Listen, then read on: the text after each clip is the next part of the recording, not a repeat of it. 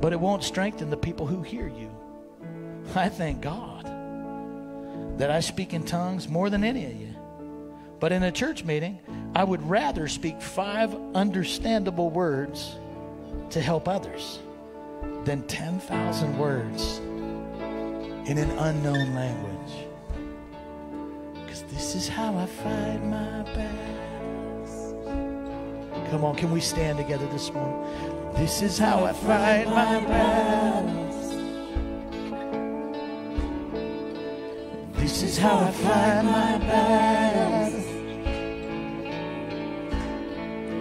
And this is how I fight my battles. This is how I fight. This is how I fight. This is how I fight. This is how I fight. It may look like I'm surrounded. It may look like I'm surrounded, but I'm surrounded by you. It may look like I'm surrounded, but I'm surrounded by you. It may look like I'm surrounded, but I'm surrounded by you. Sing it again.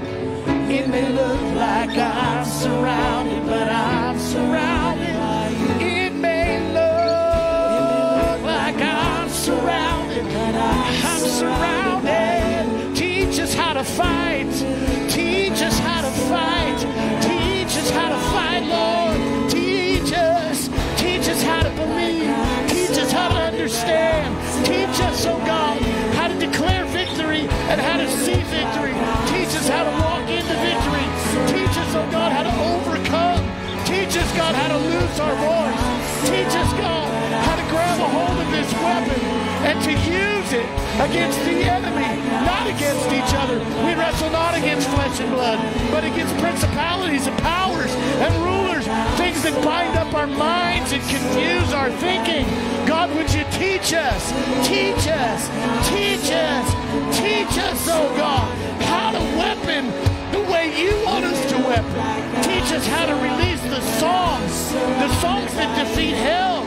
Teach us how to sing the songs that unlock the doors of heaven. Teach us, oh God, how to unlock the realities of the supernatural.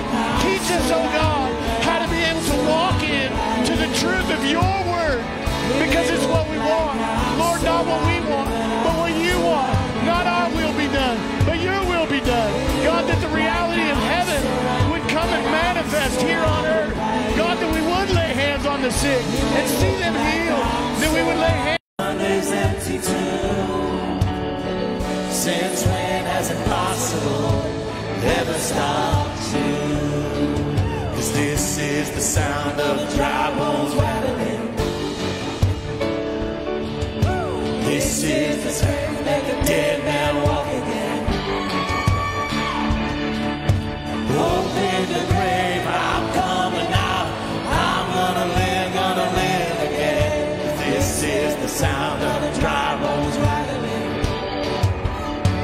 Oh, can you hear it? Can you hear it? Pentecostal fire, it's stirring something new. Come on. You're not gonna run out of miracles anytime soon. Oh, resurrection power, it runs in my veins too.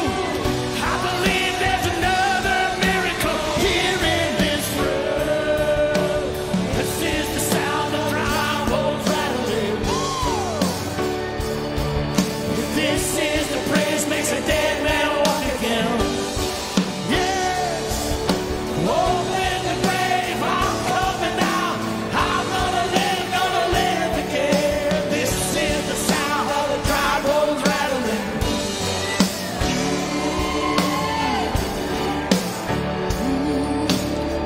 Now we got to sing that third verse again.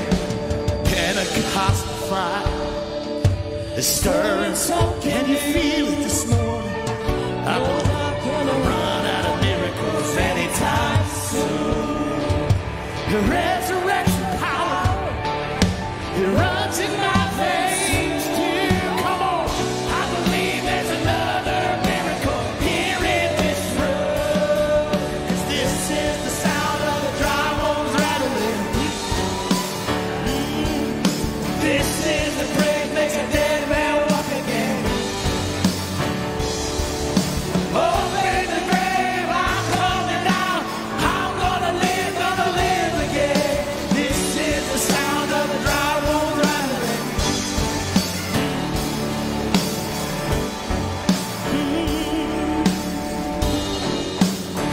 ask yourself this morning, do you truly believe that there's anything impossible for you?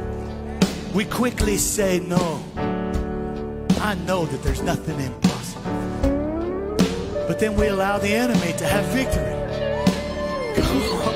If we know there's nothing impossible for God,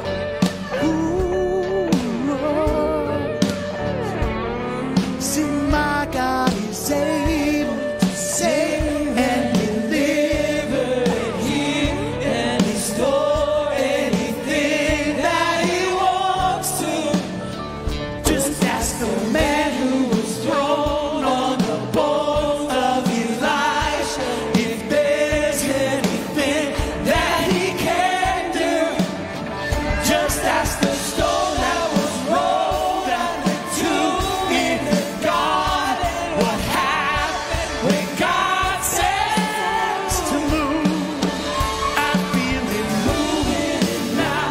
I feel Him doing it now. I feel Him doing it now. Do it now. Do it now. Do it now. 'Cause this is the sound of the dry bones rattling. This is the praise makes a dead man walk again. Open the grave, I'm coming out. I'm gonna live again. This is the sound of the dry bones rattling. It's the sound of the redeemed. I'm not sure if I hear dry bones rattling or just people praising the Lord this morning. Amen? I never know what to do with this song because when he's talking about impossible situations, nothing's impossible. Amen? So I want, as we redo some of the chorus or whatever they're going to do right here, I want you to put whatever you feel is impossible situation right out in front of you. And then let God do what He does best and let Him deal with that. Amen?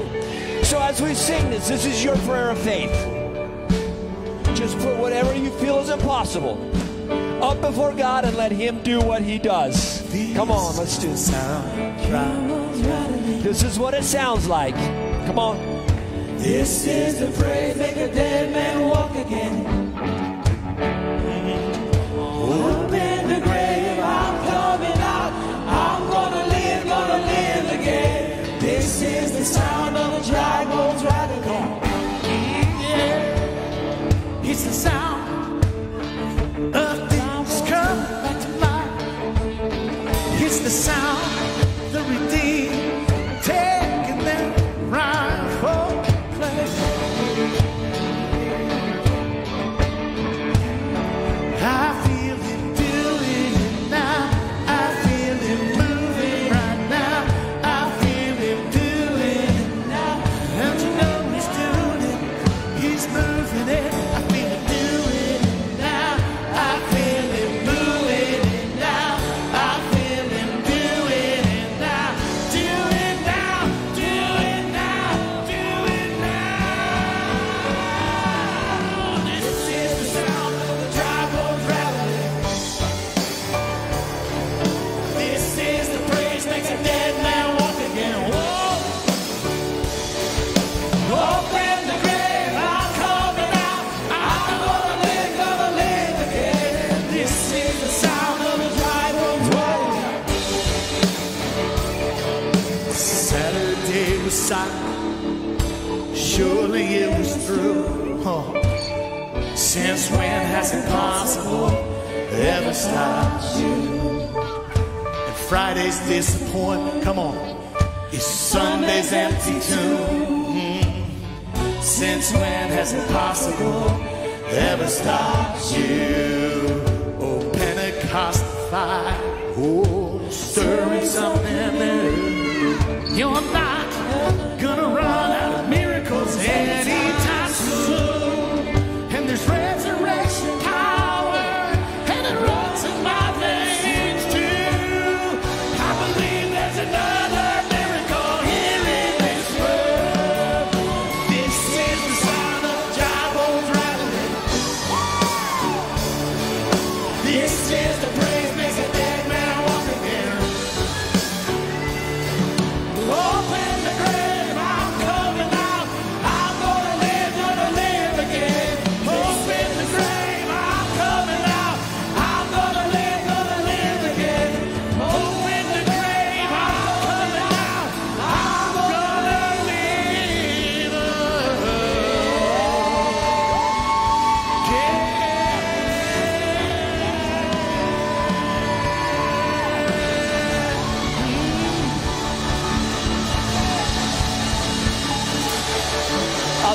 some hope in the room today. Amen. I'm going to live again. And if we really believe the words of since when has impossible ever stopped you? Since when has impossible ever stopped him? Come on. That's why I believe in our own life and whatever else that we're facing, we need to be proactive, reaching the heart of God and reaching into the impossible. Come on, that's what we need to do. And open the grave, because I'm coming out. Whatever situation you're facing, just speak to it and say, nope, it's going to open because I'm coming out. Not going to hold me in bondage anymore. Not going to bound me anymore. Sickness, disease, fear, none of it's going to hold me because I'm coming out of this, because this is what it sounds like. Amen? Amen. Somebody give the Lord a good hand clap today. So I'm going to release you to go speak to each other in that same faith. Encourage one another this morning as you're talking to each other. Because, you know, sometimes we just need each other to speak life and faith.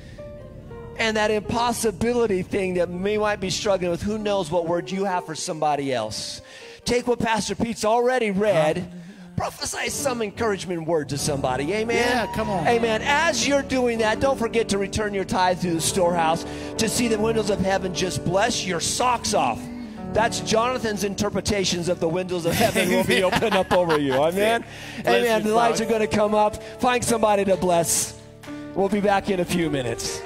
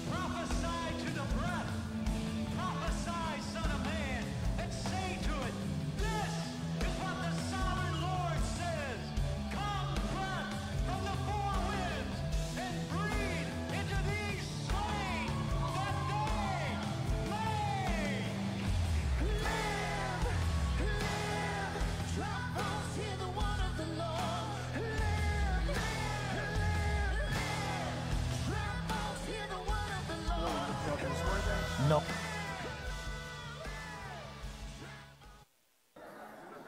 Great.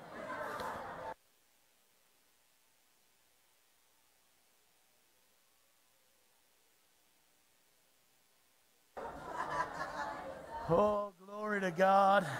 Glory to God. Glory to God. Glory to God. Hallelujah. I believe there's another miracle here in this room. I believe there's another miracle here in this room. Holy Spirit, help us believe there's another miracle. No, it's all good. It's good. You can slide them back a little if you want. Yeah. I believe there's another miracle. Ooh.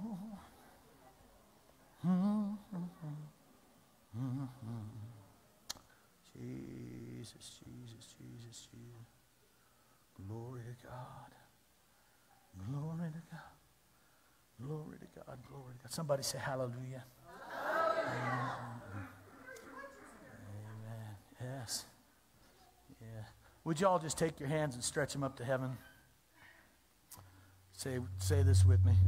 Say, Jesus, thank you for your precious word. Teach me how to build my life on it, how to believe it. Teach me how to have your word released through my life so that I see heaven here on earth. In Jesus' name, amen. Amen. Amen, boy. Man, I don't know if it's holy to just refer to our worship time as just ripping fun. But it was ripping fun. That was fun. I told the band a few weeks ago, I said, you know what? One of the greatest injustices in all of human existence is that rock and roll musicians have more fun than church musicians. I'm like, it just ought not to be that way. We're playing for the King of Kings, the Lord of Lords, and his children. Amen. That ought to be fun. But one of the reasons that rock and roll musicians have more fun than church musicians, because the majority of the rock and roll audience is drunk. Right? But the Bible says, don't be drunk with wine, but be filled with the Holy Spirit. Which would lead me to a conclusion that's worthy of some research. That conclusion would be, if rock and roll musicians have more fun than church musicians because their audiences are intoxicated with wine, then that would indicate that the church audience is in fact not filled with the Holy Spirit. Yeah, that's worthy some research. Well, what are you trying to do, Pete? Oh, I'm trying to get you to act like you care. And boy, you was acting like you cared this morning, you know. I mean, come on. Come on now. I mean, you know, we don't need the indiscretions in the house of the Lord because we're not drunk with wine, right? We're filled with the Holy Spirit. But boy, there ought to be some just enthusiasm. And boy, it was fun this morning. But fun in a really precious way. I believe that there were some angels up in heaven going, ooh, you hear those guys singing down there? Come on. I don't know how many of you are tracking along in your personal devotions with the Life Journal. But right now we're reading through the book of Revelation, and boy, worship in heaven going to be off the chain. I mean, it's going to be lit. And whoo, the light show in heaven, oh, we don't need any of this stuff because God's going to be like, and you think that's white light, but it's not. Read through Revelation. John goes up, heaven opens, and he describes it as all the colors of the rainbow. Did you know? Red, orange, yellow, green, blue, purple. So you really only need what? Red, yellow, and blue. All the colors are in that. It's going to be spectacular. Well, I'm looking forward to what God wants to do in the house today. You ready for the title of the message? Here it comes. Oh. PTSD. I want to talk to you about PTSD this morning. Prayer, traumatic stress disorder. And that moment that happens in most of us when the preacher says, come on, lift your voices, let's pray out loud. And you're like, and your heart starts pounding fast, blood starts running fast, and the person next to you starts really going for it, and you're like, oh, that's weird. But then another person starts going for it, and you're like, man, I wish I could pray like that. I think that the concept of prayer causes much stress for the modern day Christian, and it ought not to. Prayer is a weapon of our warfare. I mean, it's something God gave to us to talk to him. But a lot of us, and I've been doing a lot of thinking about this, you know, because we're talking, for those of you that just tuned in, maybe you tuned in for the first time, and you're, what are those folks in Cedar City, Utah all about? Well, we'll let you know. Some of you haven't been here in a while, but you've been watching online. Others of you have never been here. Some of you haven't been here for a while just because you've been traveling. You know, school's getting back. University started this last week, and so now here we are kind of filling things back up again. But we're really believing as a congregation that the Bible's true. And some would say, oh yeah, well, you know, most all Christians believe that the Bible's true. And I think that as a statement is true, that most people would confess that they believe it's true. But most people are hung up on whether or not they can understand it right. It's true. How many of you have heard this statement? And I don't mean to throw any stones or point any fingers, but how many of you have heard this statement? The Bible is true so long as it is interpreted correctly. Right, you've heard that statement. I want you to know the Bible is true whether you can interpret it correctly or not. Amen. The Bible's God's word. And the one who inspired people to write it is still alive. And in the same way that he inspired people to write it, he can inspire you to believe it. And anything that's offered in faith pleases the Lord. So if you come to the Word of God with an earnest desire not to get your way, but to understand His, you can't mess up. You can't get it wrong.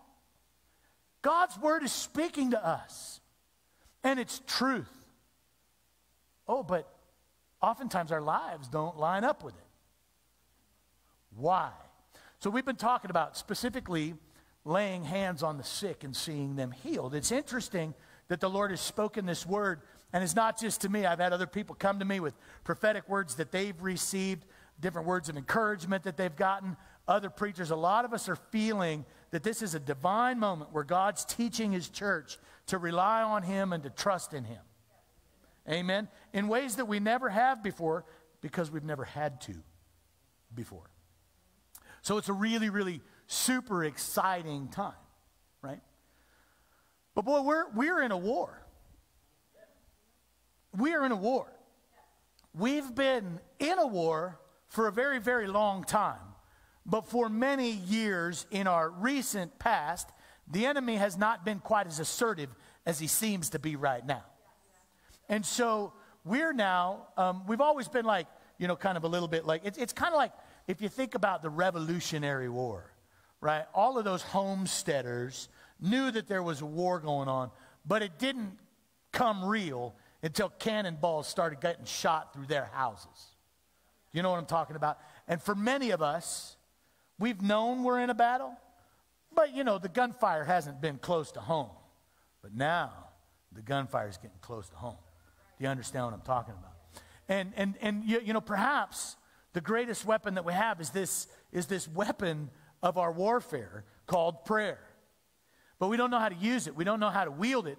And many of us are afraid of it. Let me tell you why I think that there's some stress that goes along with prayer. Some of us, and not a few, were raised in a very heartless, non-personal, non-relational prayer environment where you did open your mouths to pray, but it didn't mean anything to you. Because the prayers were written by somebody else and put in a book, and you just, because it was the routine of the morning, got on your knees, opened the books, and recited the liturgical prayer, call and response between you and the priest. Right? Many people grew up that way. That you can't pray to God. This is not what was taught, but this is what was received by many. You can't pray to God unless you pray this way or pray these words. Some others received a similar message that was more like, when you need God, you can pray to God, but here's the only prayers God really listens to. They're in this book, right? So the idea of being able to just talk to God is sort of foreign to you.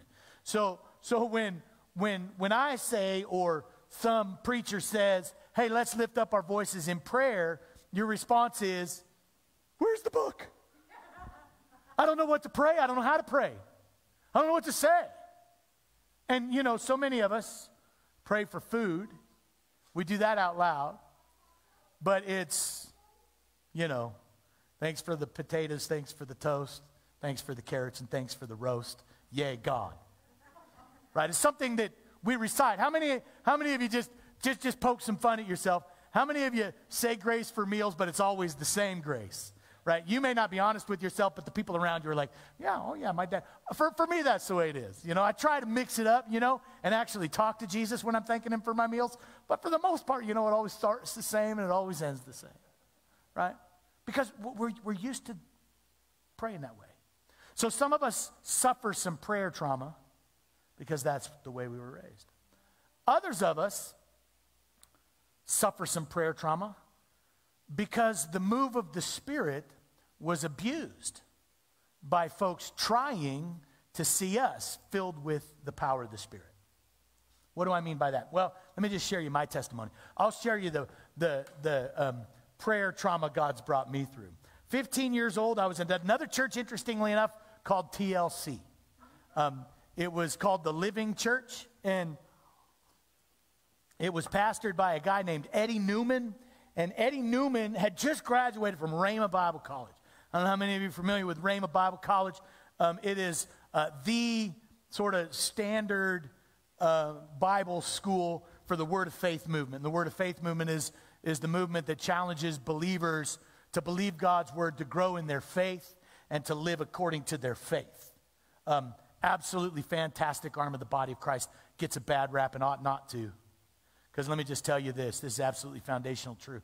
Your faith will get you anything you believe God for.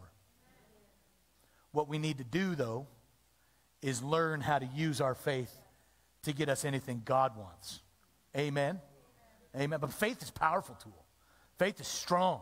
So Eddie Newman plants this church in Pine Top, Lakeside, Arizona. Anybody know where Pine Top, Lakeside is? Yeah, grew up there. That's where I learned to snow ski, up at Sunrise Ski Resort. And Eddie Newman came, and boy, this was really my first experience in a really powerful, I got baptized in the Holy Spirit, evidenced by speaking in tongues when I was 11 years old at a Calvary Chapel church, which interestingly enough, don't tell anybody, because the Calvary Chapel folks don't want you to know that they pray for people to be filled with the Holy Spirit, evidence, speaking in tongues, but it's true. That's where it happened for me, right? Right, but I didn't really begin to have a robust prayer life then. It wasn't until I was 15 years old, started going to the Living Church. And I still remember the day. It was a Bible study in a living room, and they asked me if I'd ever received the gift of tongues, and I thought I had, but I wasn't sure I had because I didn't pray frequently in tongues. I was a 15-year-old kid, right? And they're like, well, do you pray in tongues? And I'm like, well, do you want to pray in tongues? Yes, I do. So all these old ladies, how many of you know old ladies can pray like no one else can pray? I mean, you want to learn how to pray, get around some old ladies filled with the Spirit. I mean, so all these ladies, they stand around me, and they're going, and I'm like, I'm getting attacked by these old ladies filled with the Holy Spirit. And then you start feeling stuff, and you're like, is that you, Lord, or is that the old ladies? What is that? It smells like mothballs and everything. Now, listen,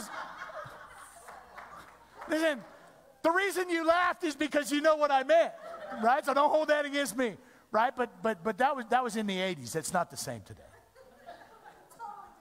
How How many of you were around some old ladies in the 80s that smelled like mothballs? Come on, you know what I'm talking about. Yeah, see, I'm not the only one. But there I am. There I am, and they're going for it, and I'm like,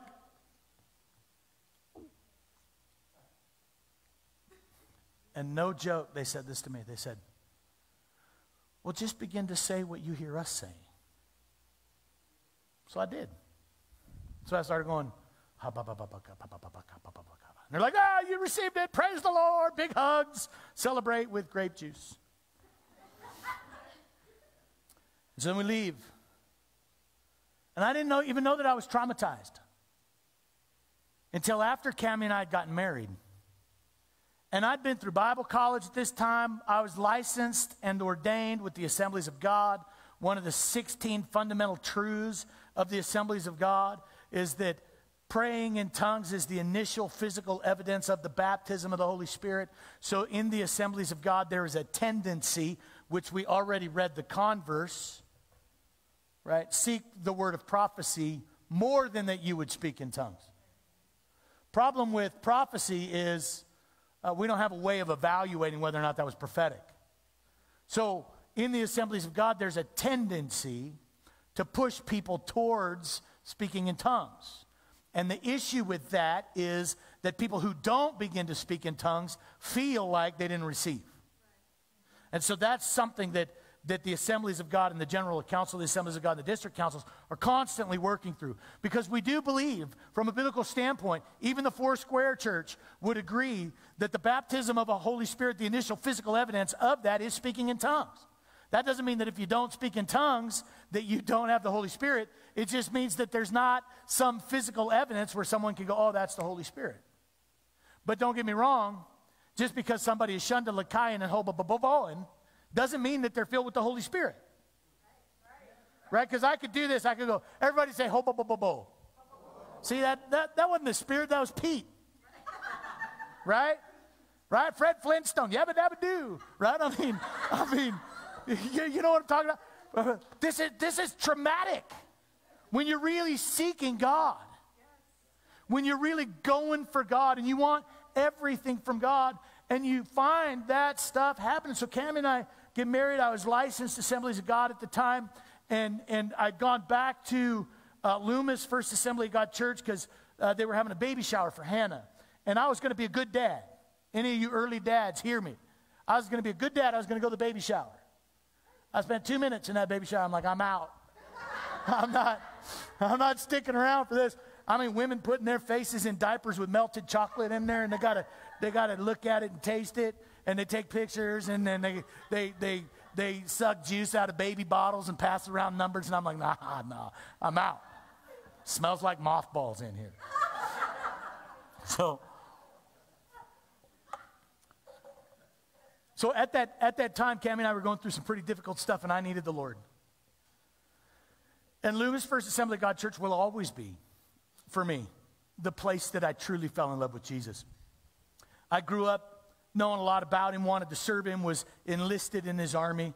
Cammie's dad sent me to Brownsville. Brownsville's the place that I fell in love with Jesus, and my relationship with Jesus grew and was forged at Loomis First Assembly. I'm not the only one. But they were in this baby shower, and I went out, and I needed God. I needed an answer from God. And this is not biblical, what I'm going to tell you. This is just my testimony. But a man with a testimony is never at the mercy of a man with an argument. And I believe there's another miracle here in this room, and nothing is impossible for God. Right? But this story that I'm going to tell you, you can't have. Right? This is between me and Jesus. This is not between you and Jesus. I'm just telling you what happened to me.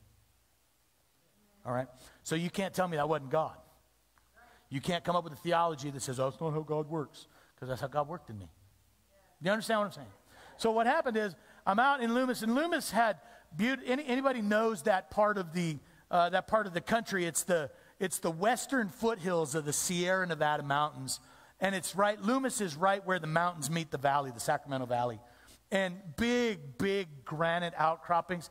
If you think of Yosemite, but smaller, big granite rocks, almost look like granite structures, and giant oak trees, and lots of green grass. It's very humid there, and shrubs and bushes. And Loomis First Assembly had these beautiful, beautiful grounds around it.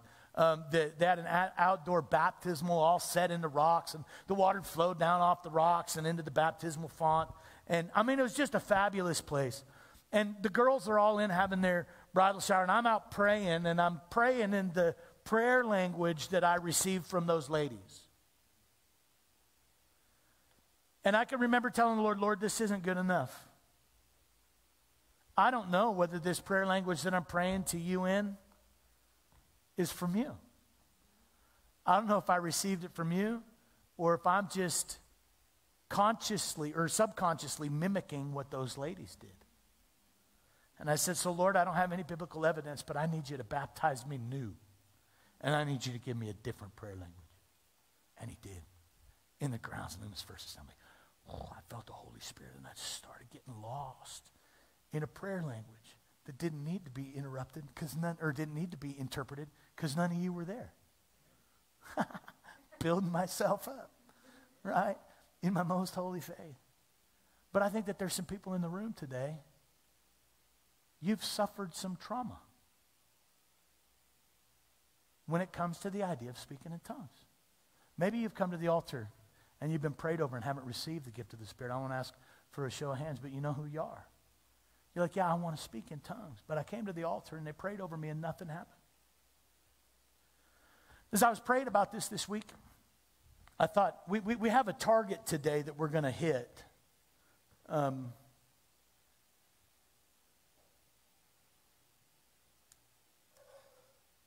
One of the issues that we have with speaking in tongues is that we don't pray in English out loud. And because we don't pray, let me ask you this question. If you are one who is unable to, in the corporate setting of believers, boldly open your mouth and articulate prayers in your own language, why would you ever think that you would trust yourself to do that in an unknown language? Does that make sense? I mean, you know, maybe you did get filled with the Spirit, evidenced by speaking in tongues. You just won't open your mouth. Right? Right? So we need to loose the tongue. One of the ways we're going to get over this PTSD is by opening our mouths and exercising prayer. And doing that corporately, I'll give you some Bible verses and some reasons, and then we'll have a time of prayer this afternoon. That was prophetic. Some of us have PTSD because we don't really understand how to go about it and how long to spend. And we grew up in grandma's church. Well, this ain't your grandma's church, right? This is your grandma's church, Jordan, and it's your grandma's church, Bubba. But for most of y'all, this isn't your grandma's church, right? But you grew up, you know what I mean by your grandma's church? You grew up with the preacher saying, Jesus told his disciples, can you not tarry 1 hour? And you grew up feeling like, if I'm going to pray, I got to spend an hour in prayer.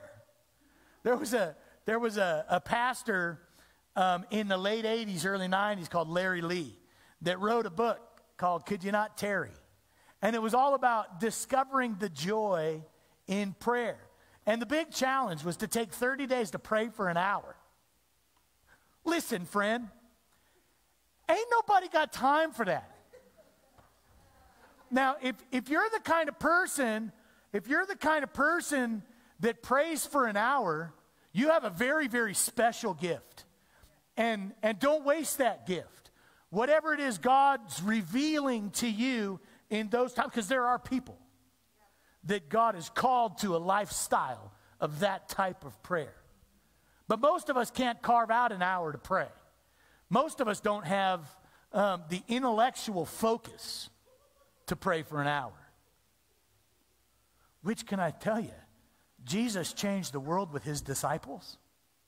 But where that comes from is in their massive failure to do it.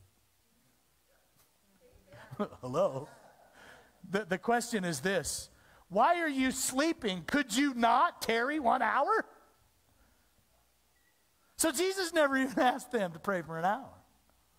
But some of us have this trauma because we don't recognize that a 10-second prayer or a 30-second prayer or a 2-minute prayer or a prayerful thought has as much impact as an hour of prayer. Jesus made it very clear that long, intimidating prayers don't move the heart of God.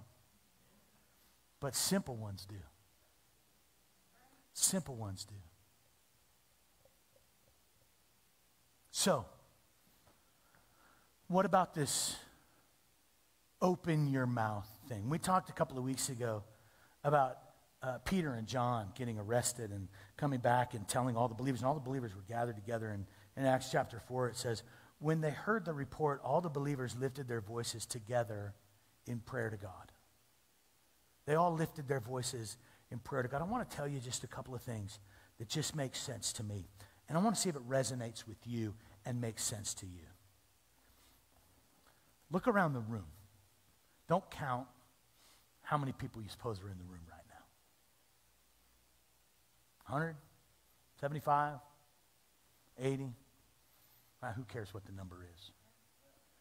But every person in the room has the ability right now to make a request from heaven. Right? So let me ask you this. If I pray, does God hear me?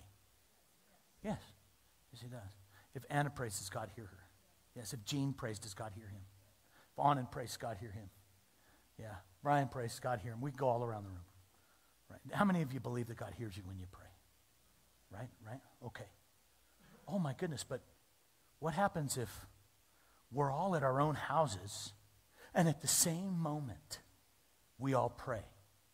Does God still hear all of us? Oh, really? Really? He does, doesn't he? Doesn't he? So how many different prayer requests, if we're all at home and we all pray at the very same moment, can God hear us all? Yes. And then there is that many different requests being made of the Lord and being made of heaven at the very same time. Do you understand what I'm saying? What happens if we all prayed at the very same time about the very same thing? Whoo! Then our request of heaven is being exponentially multiplied by that many people. Does that make sense? Well, now let's take everybody from our homes and let's bring them all here. In the same room now at the same time. Can God still hear all of us? He can? Wow. Unbelievable. He could still hear all of us? At the same time? Why is it that we've grown into a culture of agreeing with an individual praying while we just all say amen? Rather than as a corporate group of people lifting our voices and releasing the voices of the saints. See, here's what happens. Depending on your theology and how you interpret things, the devil may or may not be able to know and hear your thoughts. There are some that say he can. There are some that say he can't. I don't care whether he knows my thoughts. I want him to hear my voice. And there's something powerful about you hearing your own voice. Something very powerful about you hearing your own voice. Think about war. We've been talking about war. Here's what the Bible says. This is Ephesians chapter 6, verse 12. This is the Apostle Paul getting ready to introduce the concept of the armor of God. Well, first let me tell you, we're not fighting against flesh and blood enemies, but against evil rulers and authorities in the unseen world. Against mighty powers in this dark world, and against evil spirits in the heavenly places. So, put on the helmet of salvation, gird up your waist with the belt of truth, take up the shield of faith, and on the list goes. So then, take me to 2 Corinthians chapter 10. This is Paul's teaching. He says, 2 Corinthians chapter 10, the next verse. I can just read it to you. It says, we use God's mighty weapons, not worldly ones. Use God's mighty weapons, not worldly ones. Notice what he says to knock down. To knock down strongholds of human reasoning and to destroy false arguments. How do we do that? We do that through prayer. Okay? So, imagine that we actually are all engaged in this battle.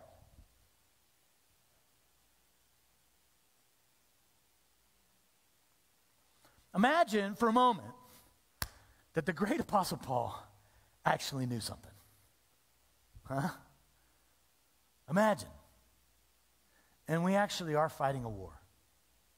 But we're not fighting it against stuff we see. How are we going to fight it? We're going to fight it through prayer. Right? But picture war. Picture war in your mind prior to World War I.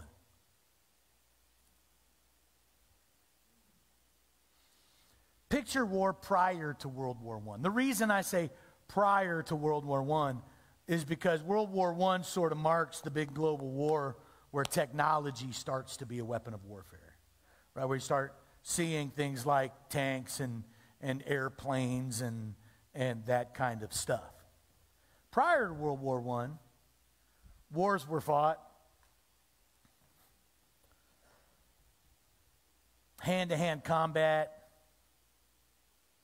guns. What does that picture look like in your mind? It's not a person out by himself fighting a war and a congregation going, you got this. Go for it. We're behind you. Amen. I was like, ooh. Did you see that move? Certainly wasn't a congregation going, I can't believe he chose that weapon.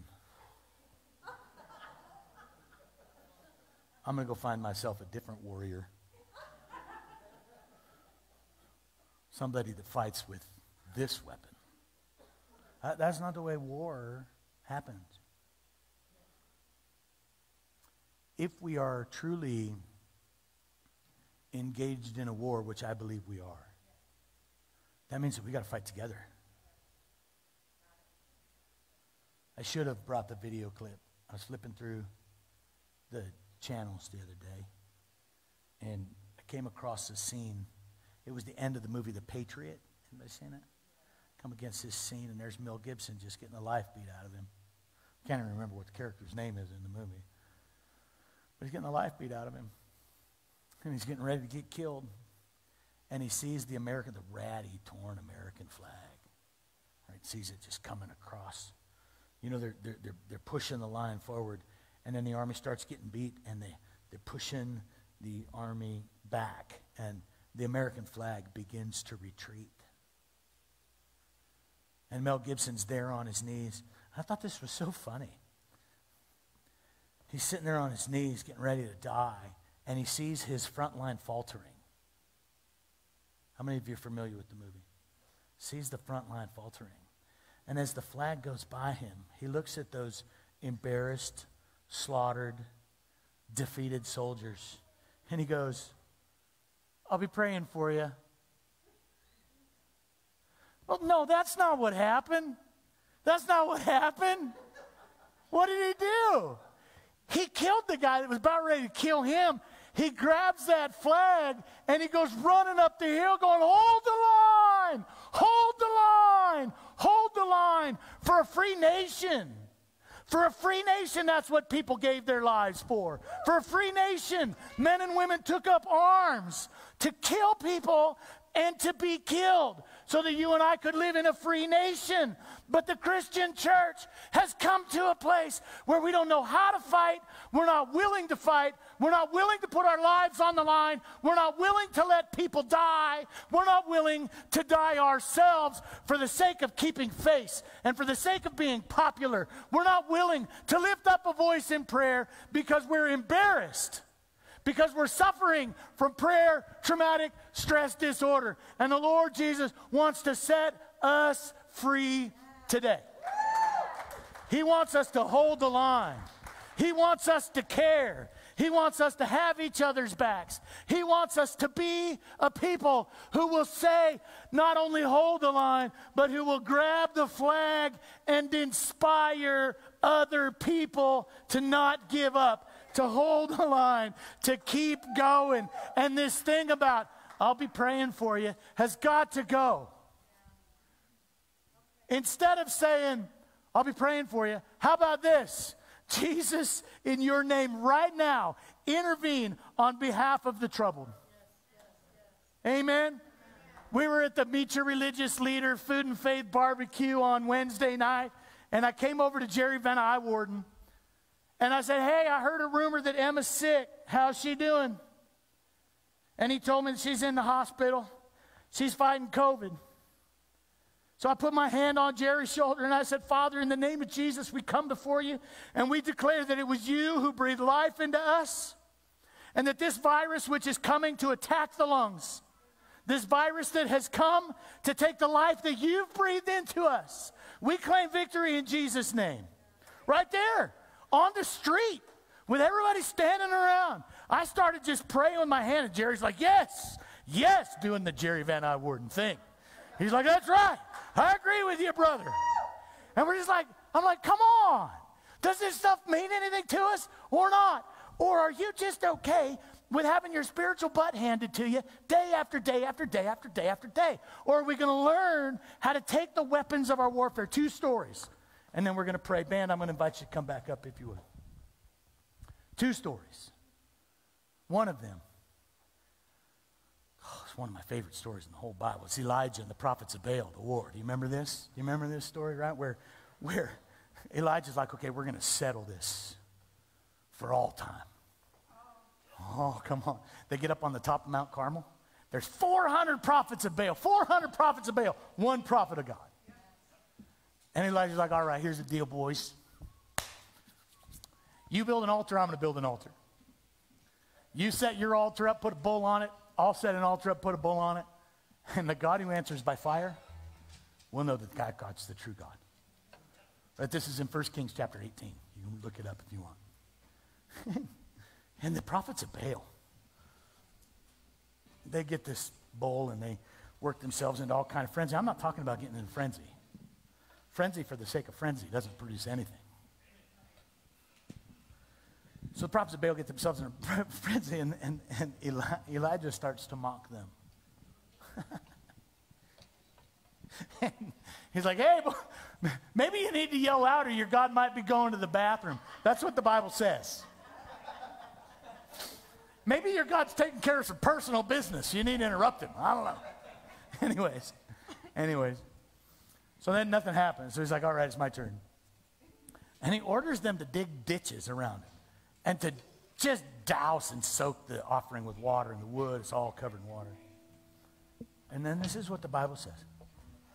It says that Elijah lifted up his voice in prayer and said, oh God of Abraham, Isaac, and Jacob, answer me today so that these people will know that you are God. And I don't think he went, oh God, if you're really real, God, please. No.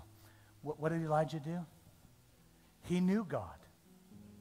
So he made some demands of God. He made some demands of heaven because of a relationship that he had with God. And he said, God, you answer today. You answer right now. Friends, it's time that you and I learn how to make some demands of heaven. It's time that you and I learn how to lift our voices, how to say some things Second story is Jesus in the Garden of Gethsemane. I love this story. You love this story too. This is the story where Jesus takes his disciples into the garden. And this is the story where he says, could you not tarry 1 hour? This is the story where the Bible says that Jesus prayed. And when Jesus prayed, you know what he prayed for? He prayed for deliverance. He said, God, is there any way? Is there any way that I can not go through this? Is there any way? Is there any option other than this?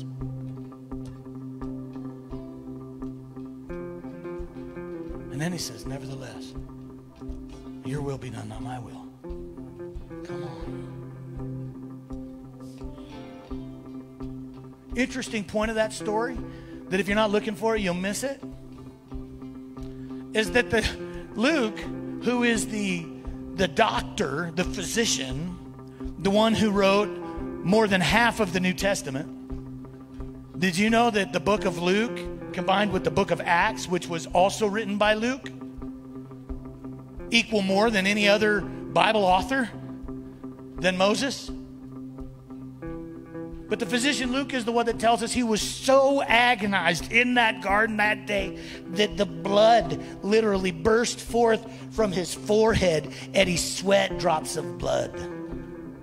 That doesn't sound to me like a, oh God, you know, really, I was just hoping that there was a way that we could get through this. No. How do we know? Because here's the descriptor. Luke tells us that Jesus went a stone's throw away from his disciples. Why is that significant? Well, because somebody wrote down what he prayed. Huh? Tell me, how far is a stone's throw? Well, it's past that door even if I threw it. My rotator cuff's gone. I can't throw very far, but I could hit that exit sign. I mean, we're talking potentially the front door of the church. We're talking potentially 100, 150 feet away.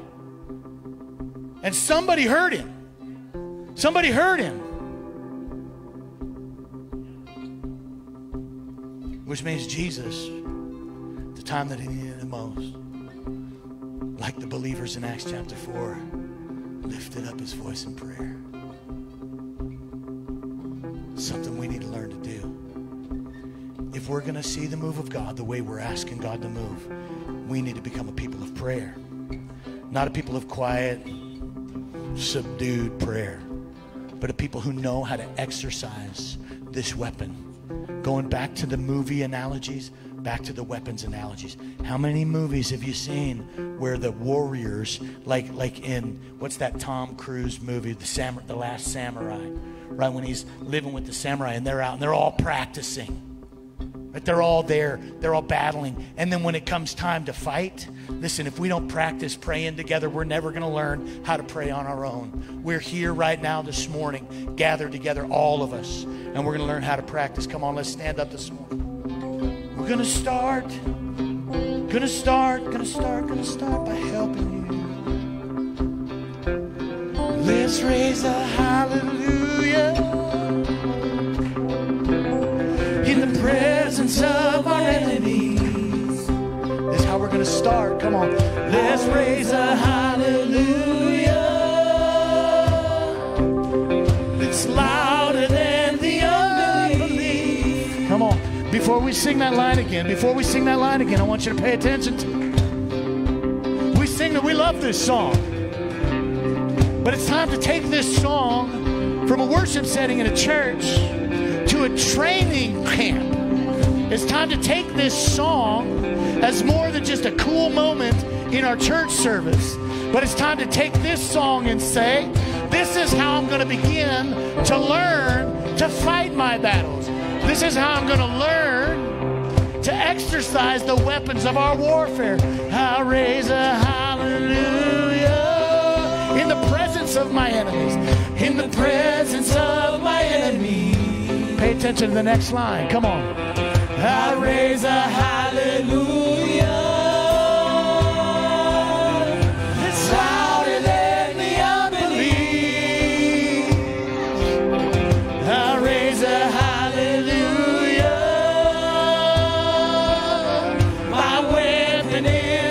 melody.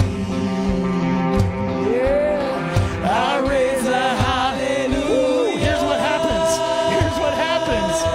And heaven comes to fight for me. So I'm going to sing. So I'm gonna sing in the middle of the storm. Here it is. Here it is. Louder and louder, you're gonna hear my praises roar. Up from the ashes, hope will arise. 'Cause death is defeated, my King is alive.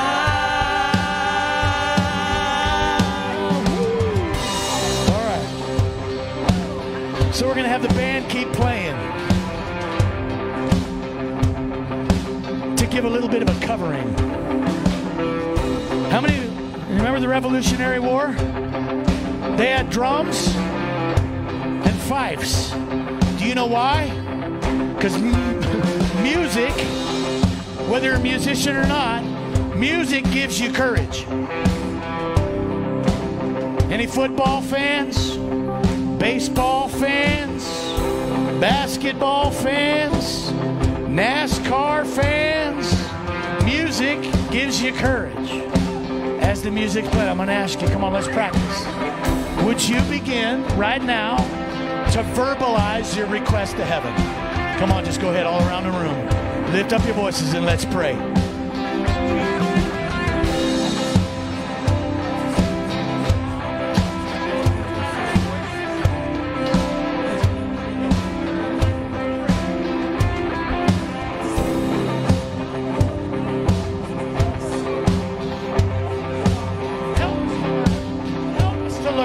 Help us to learn, Jesus. Help us to learn, Jesus. Jesus, we need to know how to pray. We need to be people of prayer. God, we need to know how to be bold enough to lift our voices in such a way that we see you doing things. God, so much of our praying has been working. But Jesus, we need it to work. We need it to work in Jesus' name. We need it to work.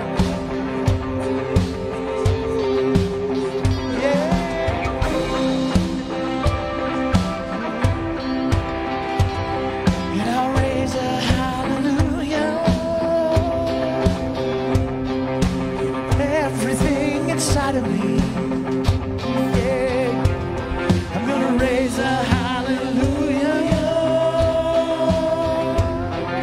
and I will watch the darkness flee.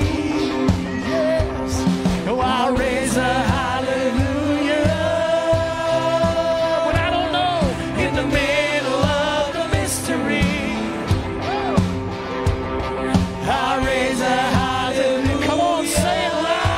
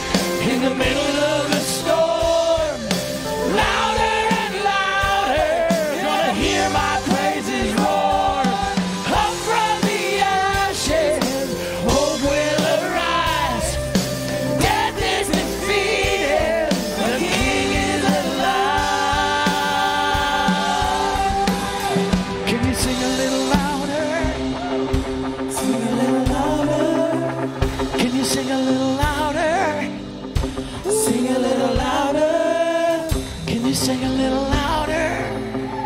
Sing a little louder. Oh, can you sing a little louder? Sing a little All right. Before you do, we're going to keep building it. And listen, this is not some gimmick. This is not some gimmick where we're just trying to get everybody worked up. It's not some gimmick. But we're going to let the music build, and we're going to get you to sing a little louder. Why? Well, there's a few reasons, and I don't have time anymore to go into all the biblical reasons. But I just want you to know, hell is listening to you. And hell is going, oh no, no. Those Cedar City folk, they're turning it up. They're turning it. Hell is right now going, that was one of our strongholds for the last 200 years. What's going on? Well, the people of God are finding their voice. How many of you heard that little colloquialism? Hey, you got to find your voice. Gavin, you got to find your voice. Jonathan, you found your voice. You got to find your voice. You got to find your voice. Well, that church in Cedar City, boy, they're finding their voice. Yeah. All right. Come on. Can you sing a little louder? Sing a little louder. Can you sing a little louder?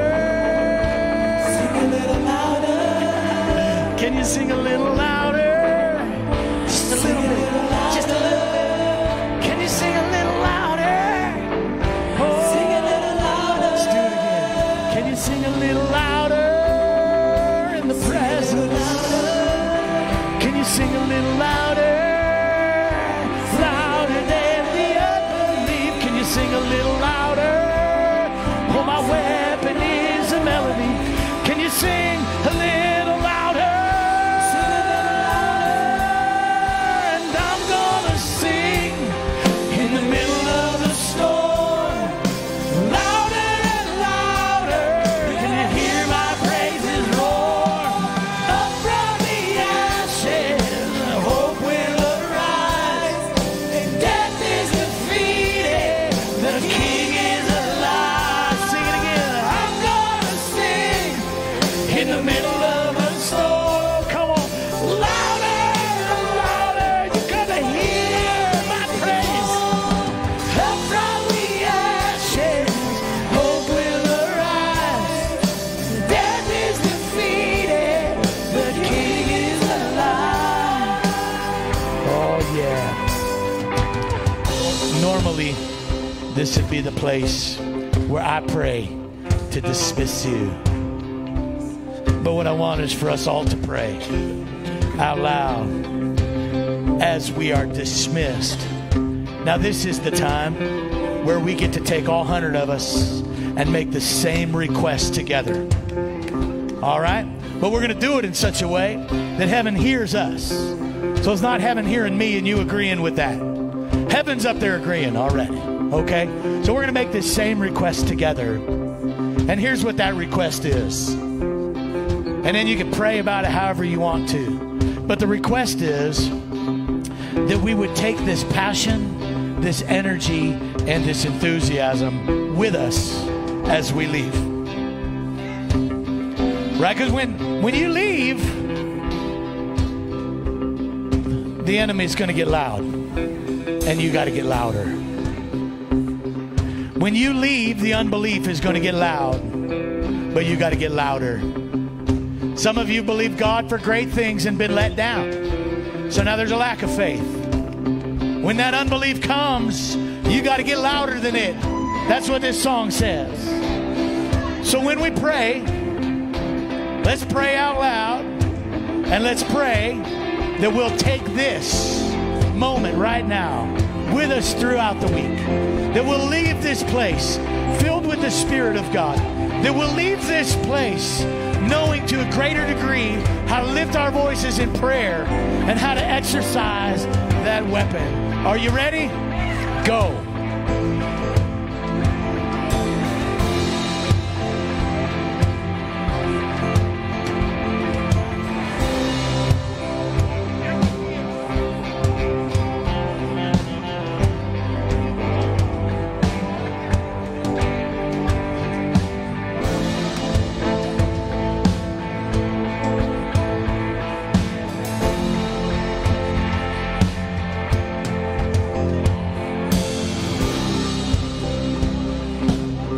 Come on, give the Lord a shout of praise this morning, would you?